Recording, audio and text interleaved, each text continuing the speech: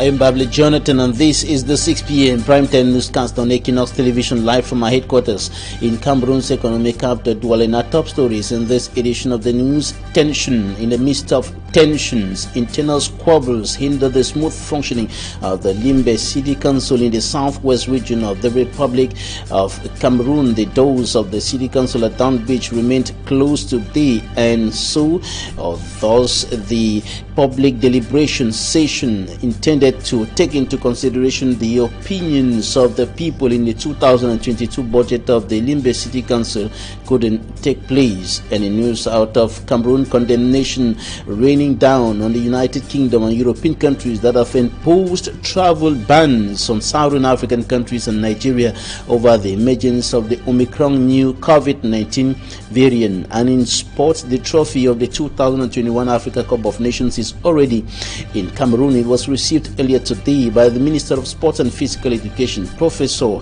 Narcis Moelekambi.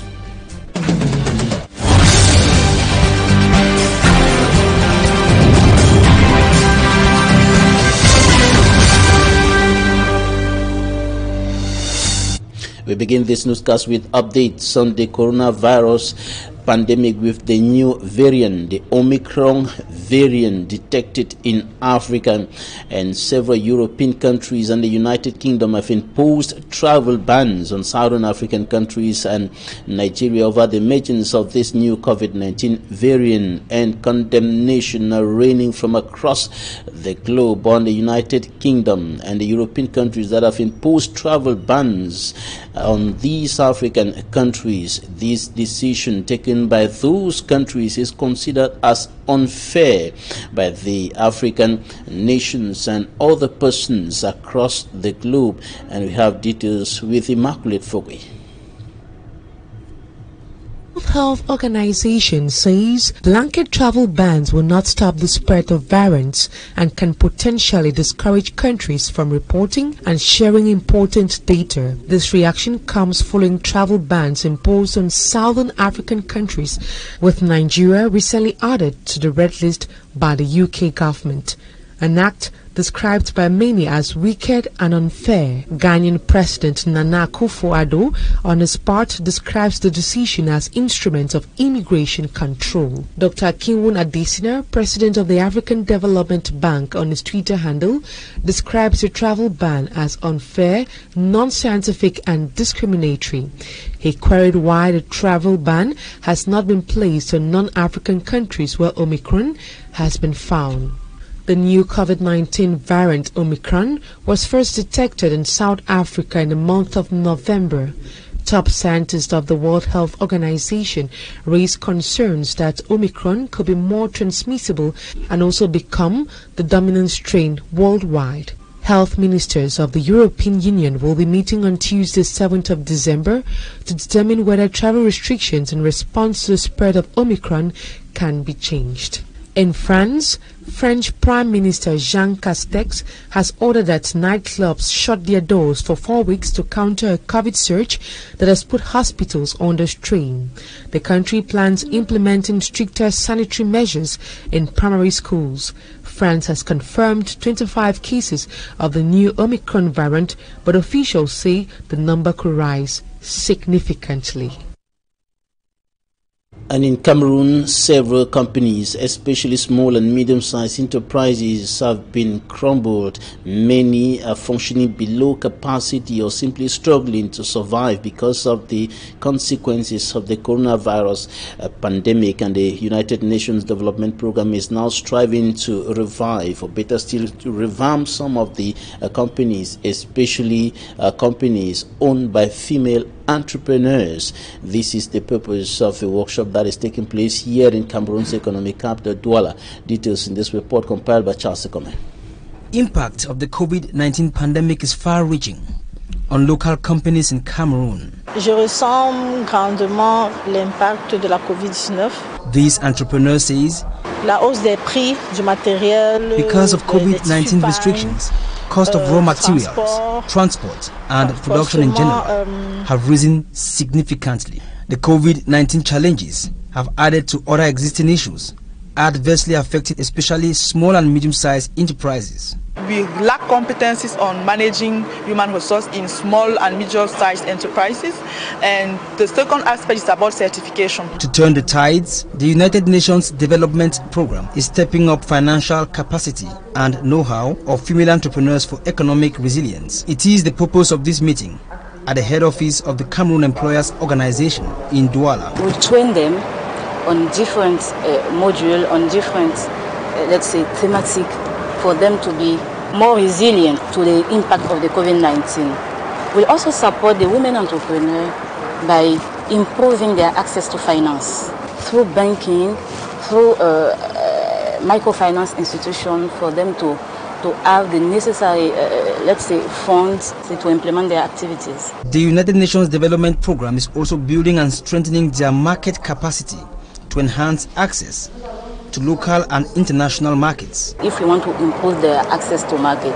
focus on digital marketing, communication, improving the quality of their products to improve their competitiveness. With this training, they are expecting to be more resilient and to recover better. And we asked Ifrazi Kwame, who is the Financial Inclusion Policy and Strategy Advisor at the United Nations Development Programme in Cameroon, why the focus on women. And this is what she had to say. In our African society, women are the ones who take care of the family. Women are the ones who take care of the children. So when the crisis came, these women have to leave their activities to take care of the kids who cannot go to school anymore. So most of them could not continue their activity. This is one of the case. Second case, when there is somebody who is sick in the family, the woman is the one who will take care of this person. So at the end of the day, it is difficult for her to focus on her activity and also to focus on the illness of the person who is sick in the family. And third, women most of the time work in value chain who have been more affected by the crisis.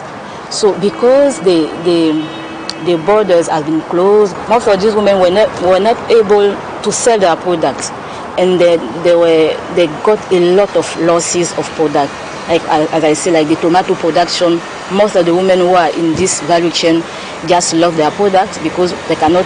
Tomato is a product that we cannot keep for long, and so there are a lot of value chain like this where women are, and where the impact of the COVID-19 was more, let's say, high. To Limbe in the crisis-stricken southwest region of the Republic of Cameroon, where internal squabbles have been threatening and hindering the smooth functioning of the Limbe City Council. The doors of the City Council remained closed today, this because of some issues happening there, and the public deliberation session that was intended to take into consideration the opinions of the people in the elaboration and adoption of the budget of the City Council for 2022 couldn't take place. Davidson Maimo reports. Is this Cameroon or this is a personal matter? It comes and block it. As who? Who is he? Let him remain with his administration and leave the politics for the politicians. Frustration as some city dwellers, city councillors, chiefs and quarter heads met the door of the Limbe City Hall at Down Beach locked. They are really embarrassed, and this is a great wastage. And they say the Secretary General that has done the job. He shouldn't mix up things. Those are two different things. Taking powers in his hand as who? A public deliberations to ascertain how the 2022 budget of the Limbe City Council, as enshrined by the new digitalization text, was supposed to take place. A disturbing factor, because I don't know if they will have this kind of opportunity again for the population to express themselves before their budgetary session. Because we others, we are going to write very heavily against it. According to the first deputy city mayor, Karen Tanga, who was to coordinate the deliberations in the absence of the city mayor, the concerned authorities were duly notified. They were informed that this is happening because they are the hierarchy here. Strangely, the gate at the city council was equally locked during working hours on a working day. Also confused here. I've just been informed by the security that Her boss says that she should close the gate. By name Paul Yonga. So I'm waiting for him to come and tell me why the city council gate is closed on a working day. Lately, there has been tension within the Limbe City Council with allegations of sexual harassment and power tussling that has seen both divisional and regional authorities stepping in to redress the situation. I'm not fighting powers with anybody. There is a vote holder. There's no vacant position. If people have skeletons in their cupboards, it should be their personal problems. They should not involve the entire Limbe, because Limbe does not belong to one person. Limbe is not a personal property, and these positions are not ancestral souls. It should be noted, the senior divisional officer for FACO, Supervisory Authority of Councils, Ngamba Emmanuel Edu, has issued a communique with deadline being the 15th of this month for all councils to have their sessions. Inhabitants of Lokbesu in the Douala 5 subdivision are begging for good roads. One of the major roads running across that part of the country's economic capital is in an advanced state of dilapidation, and the people are suffering because of that. And the construction of that road has been suspended by the city council over budgetary issues. Details in this report compiled by Equinoxe. This is Sodzikombo, a quarter in Lokbesu in the Douala 5 subdivision, deprived of passable roads. It's very difficult to us. When we have rain here, it's a big problem to us to go to the market, to the work, and the children to go to school. So our family are suffering. Locals say accessing the roads alone is exhausting. Cela nous cause beaucoup de dommages. Tu prends une moto du carrefour Lokbesu, après 4 en passant par Sodzikombo, tu payes 400 francs. Là où tu pouvais même payer 50 francs. Another inhabitant says during campaign period for the 2018 presidential election, bulldozers were parked at the field over there as if construction of the Lokbesu roads was to begin. Juste après les élections, les engins sont partis. But after the presidential election, the bulldozers disappeared and resurfaced during legislative and municipal elections campaigns. Et juste après, ils sont partis avec les engins. According to the population, they were baffled to hear after the elections in Cameroon that a 2-kilometer stretch of roads in Lokbesu will no longer be constructed. We don't know why the mayor decided, the big mayor of the town decided to remove the project of this road to us. Approaching the Douala City Council, we were told off camera that normally the 2-kilometer stretch of roads was supposed to be constructed, but unfortunately the deduction of 5 billion francs CFA from the 18 billion francs CFA budgeted for projects in Douala leaves the council with no other choice than suspension of the 2-kilometer stretch of road linking Carrefour Lokbesu and Pekatres. Still on the roads, we now take you to Nkonsamba in the Mongo Division, littoral region of the Republic of Cameroon, where the people are complaining over the quality of roads being constructed across the municipality, and they are also worried about the consequences of the fact that several roads have been blocked as a result of rehabilitation works. Details in this report. Several roads in the town of Nkonsamba in the Mongo Division of the littoral region have been blocked due to ongoing construction works. From Balade to Dispensaire Urbain, as well as Petit Marché Quartier 6 to Carrefour Masanga, cars cannot circulate freely in these areas. But most astonishing, bike riders plying this stretch of road decry the poor materials used for the construction of the roads. Since they don't start fixing the road for here, I know they see better work if you work for here. Ever since construction works began on this stretch of road, I knew it would be a failure because the engineers never created another pathway during the construction process. So vehicles were still circulating on the very stretch of road while it was being repaired. System, no, because if they leave them, they don't do nothing. Other locals say the roads will not be durable and question why start a project without proper execution. This is not a durable road. We were hoping the road would be tarred, but it's just been graded.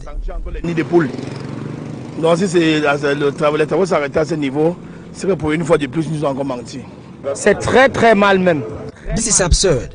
It makes no sense to repair a road which after 2 days will be destroyed. According to locals, the construction company in charge of executing this project has been on the ground for close to 2 years without proper working materials. Moreover, they say this project was initially supposed to be completed within the time frame of 6 months, but has taken more time, with the end result least appreciated. And Cameroonians are suffering from this problem of bad roads almost everywhere across the country, from the big cities to the hinterlands. Many sections of the road network are in a bad state, and of course this is also the problem in the northwest region of the country with the Bamenda-Babaju road that is still in a very deplorable state till today, even after the Prime Minister and Head of Government, Chief Dr. Joseph John Gute, announced during his last visit in Bamenda that work was going to start on that road, what was going to resume on that section of the road entering the northwest regional chieftown Bamenda. That was about 2 months ago, and till today nothing has started there. In the meantime, the ring road is also not being constructed as was promised by the head of state several years down memory lane, and the people are calling on government to match words with actions. Bustela reports. We will not have this report in this edition of the news. Time for us to talk about the trophy of the 2021 Africa Cup of Nations. It is already in Cameroon. It was received by the Minister of Sports and Physical Education, Professor Narcis Moele-Kambi, earlier today. Smanjikan Gabriel has more. The gold-plated African Nations Cup trophy that was made in Italy is in Cameroon some days before the kickoff of the 33rd edition of the African Nations Cup to be hosted by Cameroon. It is a precious and prestigious trophy which is closer to the heart of the Confederation of African Football.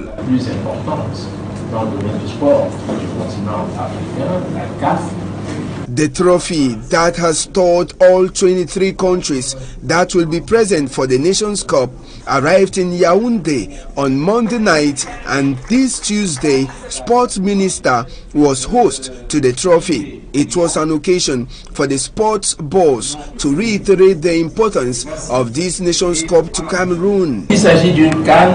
It is a Nations Cup that will portray the socio-cultural aspects of the country.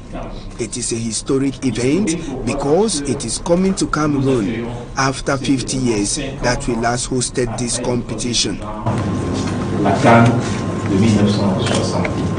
Apart from the cup that was at the Ministry of Sports and Physical Education, the mascot for the tournament, Mola, was also present. Mola qui va arborer une tenue.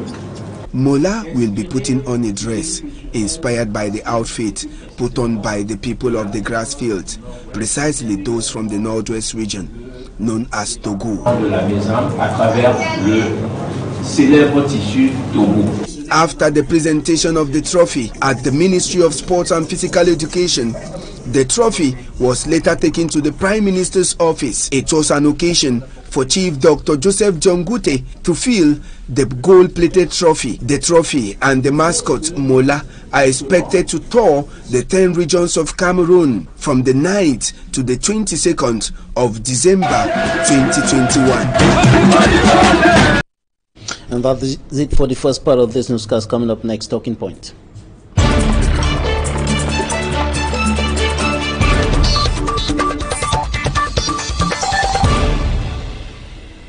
Another day, another miss, another health problem in the Republic of Cameroon. Temnuela, Miss Southwest Cameroon, welcome. Thank you very much, Mr. Babila. You are on a crusade against sickle cell anemia. Yes, I am. And it's actually a beautiful project, and that motivated me to actually take part in Miss Cameroon this year, which the theme is Beauty at the Service of Health. So I'm promoting the awareness, more awareness on the disease. Right. Why did you choose sickle cell anemia?